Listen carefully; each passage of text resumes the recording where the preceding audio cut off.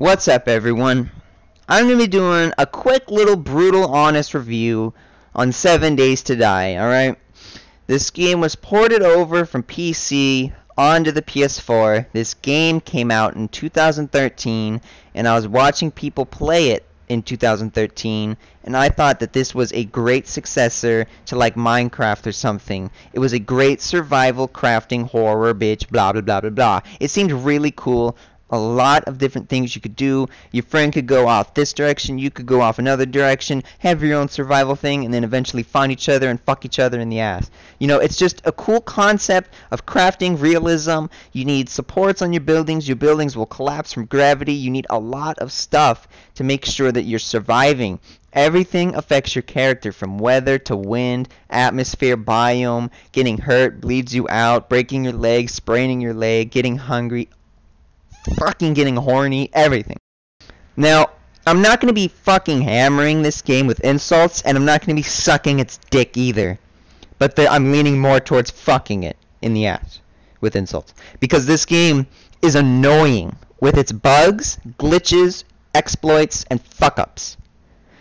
Firstly, I had a great first impression playing the game. It was a complete, scary. We spent our first night on a rock in the middle of the night. Very scary. I'm not going to lie there. But then the first thing I noticed is that you're overheating everywhere. I was in the snow biome with a percentage of being wet. When you have a percentage of being wet, that means your core temperature will go down no matter what. If you're 1% wet, or 28%, or 99%, if it's any percentage wet, your core temperature goes down. I was like 12% wet, in the snow biome, naked, overheating, over 100 degrees. I was having a heat stroke. And that happens everywhere. I can't even go out my house. Heat stroke. I can't even go explore because the second I reach across the street, heat stroke. I was getting heat strokes everywhere. And you can't drink water. That doesn't make it better. You can't sit and rest. That doesn't make it better. You're still fucking baking.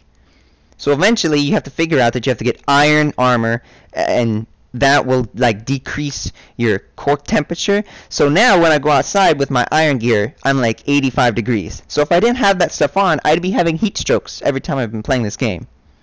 And I've gotten today like 91 or 96, one of those days, 91 or 96 days played in the game.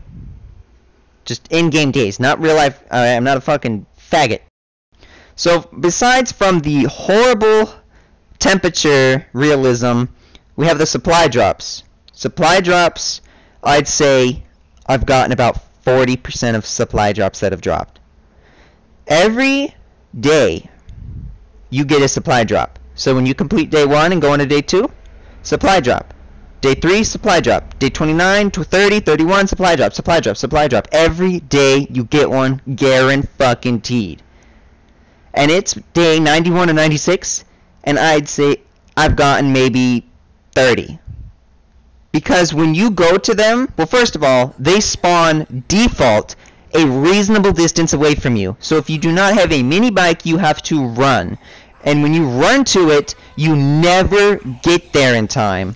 And if it's like maybe 5 seconds more away from you, it will despawn.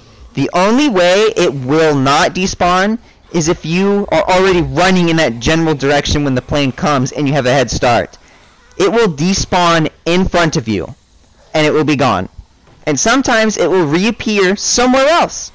So sometimes I've gotten 4 supply drops in a row. So I mean, that's kind of cool that the game's like giving me the ones that I never got. But then again, now my inventory's fucked with all this OP shit. Which brings me in to the exploits. There's duplication glitches everywhere. So when we found out about them, of course we're gonna fucking do them. Now we've got hundreds of bacon and eggs. We've got hundreds of thousands of bullets, guns, building blocks, everything. We got all the vitamins so we could get our health all the way up and get all the trophies. We fucked this game with the exploits. We fucked it. Because they don't test it. They don't fucking test this shit. There is lag spikes everywhere you go. Every 7 to 12 seconds there's a lag spike because the game auto-saves, and every time it auto-saves, you get fucked. You get fucked. fucked because the screen fucking has an aneurysm. It just fucks you over. If you're up high on a building and you're walking and then the game does its autosave, you will fucking walk off that ledge. You will walk right the fuck off. And you know what else is fucking homo? Is well, first of all, it does not happen a lot when you're playing by yourself. But it will happen a shit ton when you're playing with someone else. With one person, with two people, every extra person you have is an increase of chance of this happening. The game crashes. On PS4, the game will crash, rendering you back to the home screen. And this happens every 1 hour. I'm not exaggerating. Every 1 hour. It was 4:02, crash. Playing the game, 5:02, fucking 9:11 North Tower, crash. And when it crashes, it sets you back to the last time it saved. So imagine this. You just went into a shotgun store, right? And you opened up a crate. You found a rocket launcher, the rarest one. Game crashes. Sets you back 8 seconds. When you go back in that crate, it's a different item. Because with randomness, if you're just looking at a crate, inside that crate is a cycle of items. And the second you open it, it stops. Based on your luck and everything. So it changes. So if the game crashes and you found something cool, you've lost it. And when we had our mini bikes cruising down the street, we were going through so many chunks, the game fucking had an aneurysm and crashed. When we came back into the game, mini bikes were gone, never to be seen again. I don't want to be fucking this game like this. It looked so cool on PC, and it is on PC. Alright? But not on PS4. This game only dominates on those fucking Asian $3,000 Alienware computers! Not a crappy fucking $600 PS4. This game is not what it should have been. On PS4, it's buggy, exploits, and shit. The only reason I've played so many days is because I still enjoy it. I've been fucked with the glitches for so long that it doesn't even bother me anymore. I'm just used to it. I plan my days in the game based on when it crashes. So fuck this game. A little bit. Just fuck it a little bit. I'm still playing it. But still. Fuck it. But really, it still is fun. At the beginning stages, when you have no idea what these bugs and glitches are, you have a great first experience playing this game. And later on, you start to realize all the problems, all the bugs. It's only when you're into like day 30 is when you'll start to get annoyed and just bothered by all the bugs and glitches. And this game has no campaign. It has 2 world sets, a scripted handmade map by developers, and a randomly generated world. And you get a false sense of exploration when you look at the map, because the map could go on seemingly forever.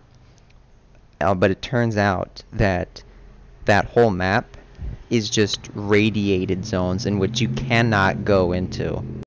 Even with a full radiation suit, which they just added, you cannot survive in the radiation zone. And there's nothing in there.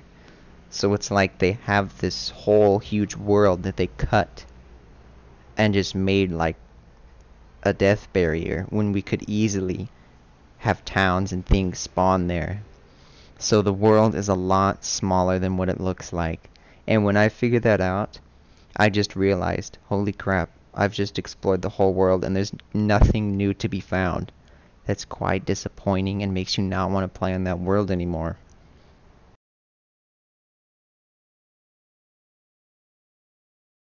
Dead. Lucas, help me! Lucas, help me!